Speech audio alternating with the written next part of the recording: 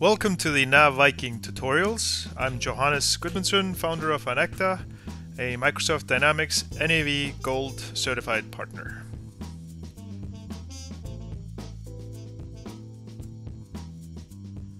We are continuing on our chart adventure.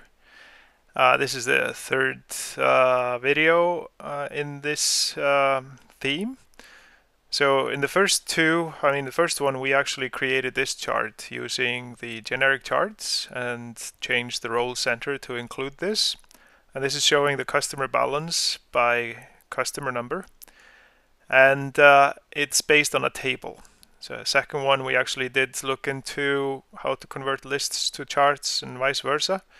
But this one, we're going to continue on this generic chart path and answer a question we posed in the first demo, which was how do we deal with multiple tables inside a chart. So if you have one table, like this case, we actually are working with the customer ledger entries, and you get all the data out of that one table. You can display that here, and it's fairly easy to do.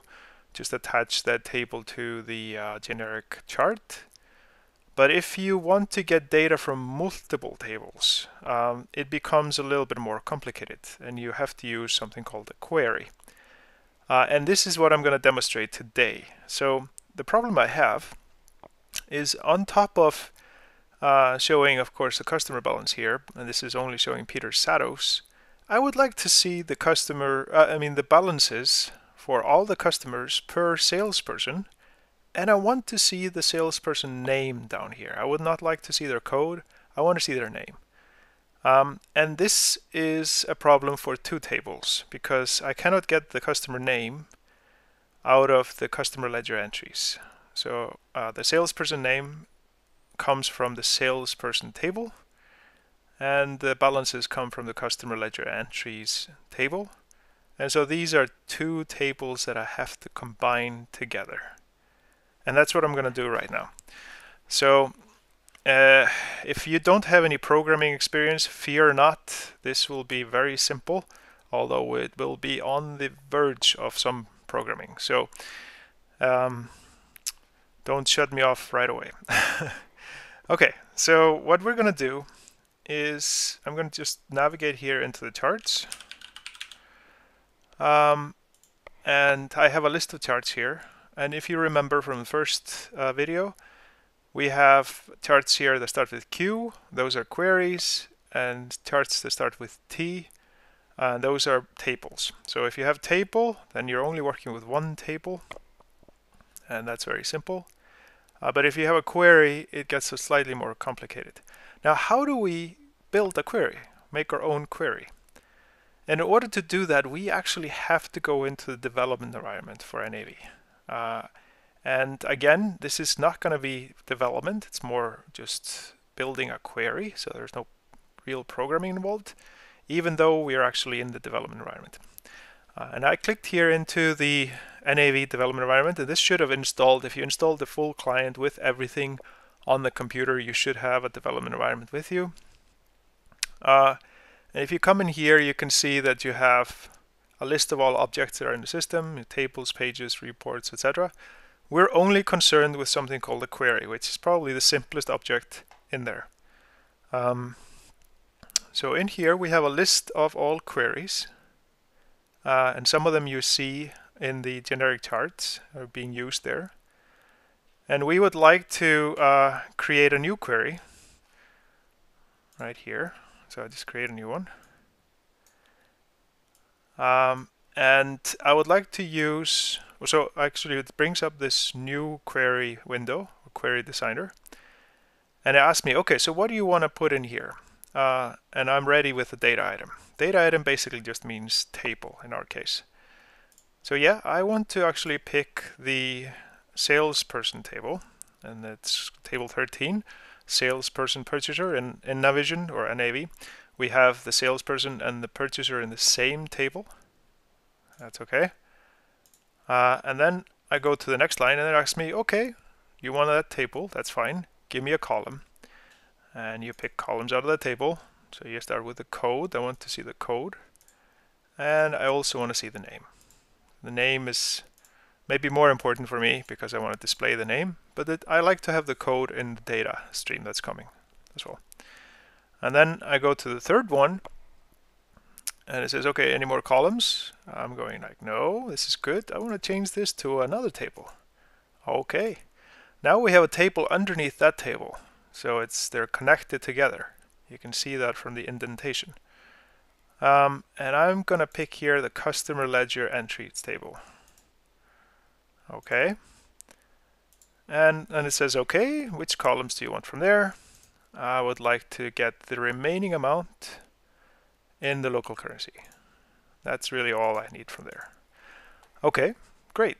So what is left? What do I have? I'm getting the salesperson purchaser table, these two columns out of there, and then the customer ledger entry table, I'm getting the remaining amount. Okay. What we want to do is sum up the remaining amount, because I want to sum it up for all of the codes. And the method type comes in here. I say totals, give me totals. All right. It automatically knows then it needs to group by the code and the name. And it checks that off. All right. There's one more thing I need to do. I need to tell it how the customer ledger entry and the salesperson purchaser table connect together. So I go into here and I go into view properties. So I'm looking at the properties for the customer ledger entry table. And here there's something called a data item link. I go into that and I say that the salesperson, I'll look for the salesperson code field in the customer ledger entry table connects to the salesperson table and the code field inside of there. So the code field in the salesperson table connects to the salesperson code in the customer ledger entry table. That's how they connect together. All right. Now I've defined what's called a relationship or a data item link in a NAV. So I close that out and I want to save this. So I'm going to save this as 50,001. And this is going to be customer balance by salesperson. And I'm actually going to copy that because I need it again. Hit OK.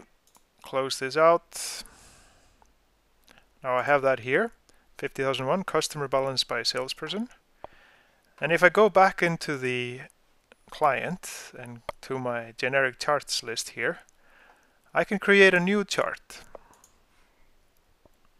And I'm going to use customer, actually the ID is going to be the customer balance by salesperson, CBSP. The name, however, is going to be customer balance by salesperson.